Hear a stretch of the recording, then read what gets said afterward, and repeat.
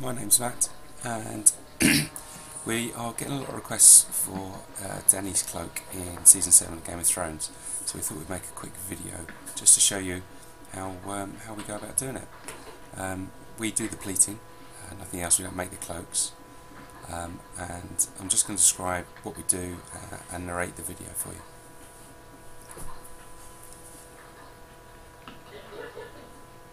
So the first thing you can see here is a cardboard mould, and this mould is called a flat chevron.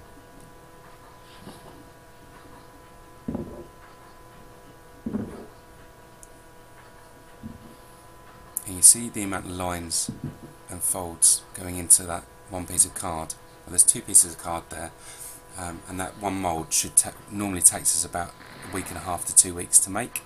As you can see, there's two pieces of card within the mould, one at the bottom, one at the top.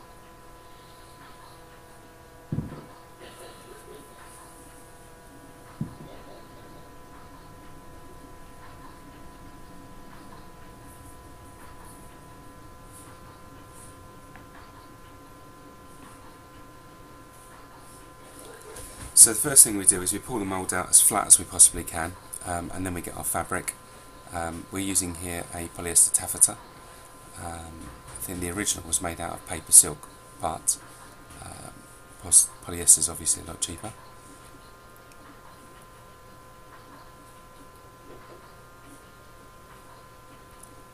And we just got to line up the fabric to the edges of the mould and try and get it as flat as possible. If it wasn't flat, then afterwards the effect wouldn't look exactly the same. And in effect what we're doing is trying to force the fabric into the shape of the origami cardboard mould. And then you'll see in a minute the top mould will come over the top.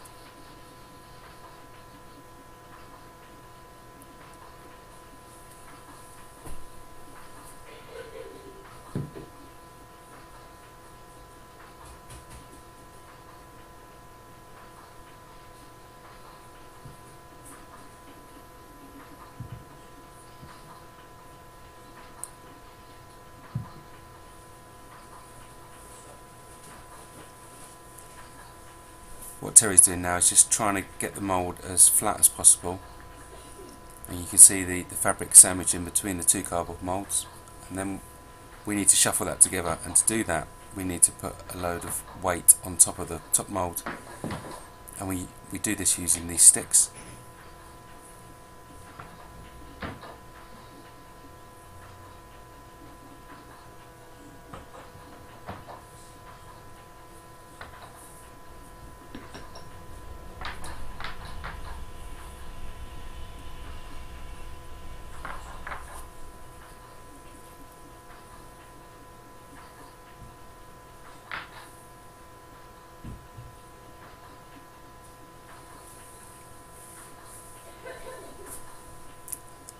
So we take the weights off the end of the mould and we unclip from the bench, and then very slowly, very carefully, we shuffle the mould back into the shape of the pleat.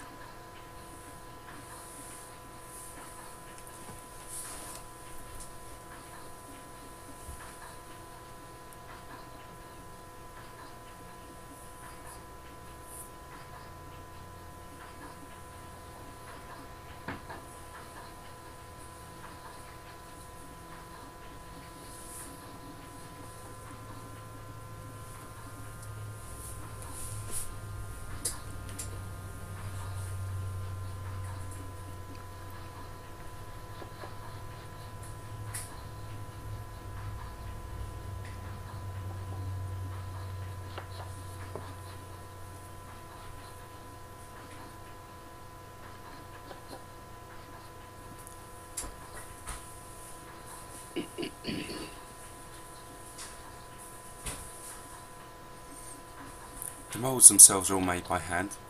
We have markers, so we know how to make the same mould over and over and over again. They would generally last about 10 years before they disintegrate too much, and as you can see where Terry's put his hand there, the cardboard is starting to get a bit weaker and it's starting to disintegrate slightly.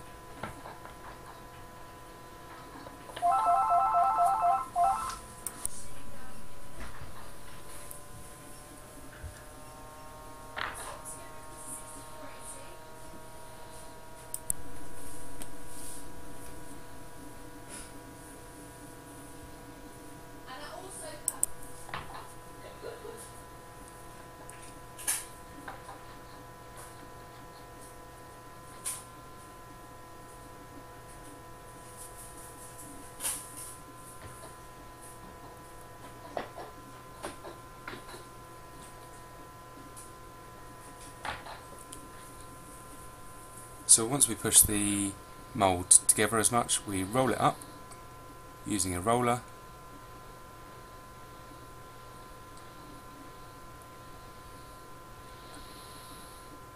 and that keeps the mould in place during the steaming process.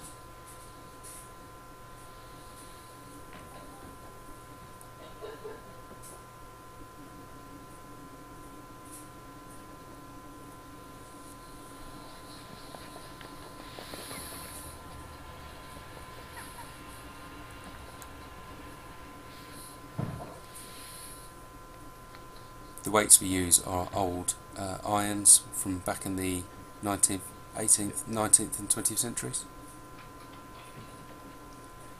And next thing we do is put them in a steam cabinet, put the mould in a steam cabinet, and this sets the polyester in place to give you a permanent pleat. Once the mould is taken out, it's left to cool for about an hour, and then all we need to do is just reverse the process and take the fabric out of the mould.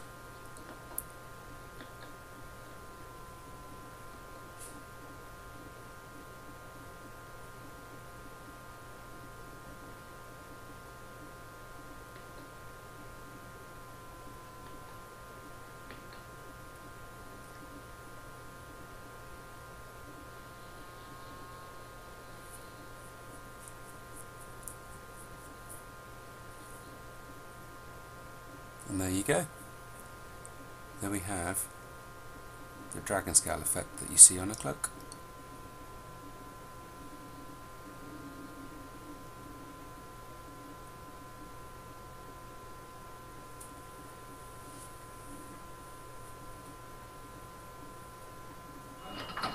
The next thing we have to do is fuse a black backing onto the back of the fabric. Okay, go on.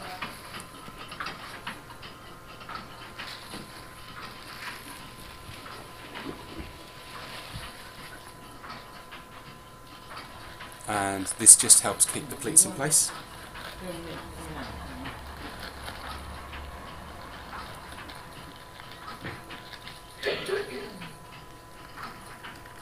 Cut it to the edge. Just like you've been doing.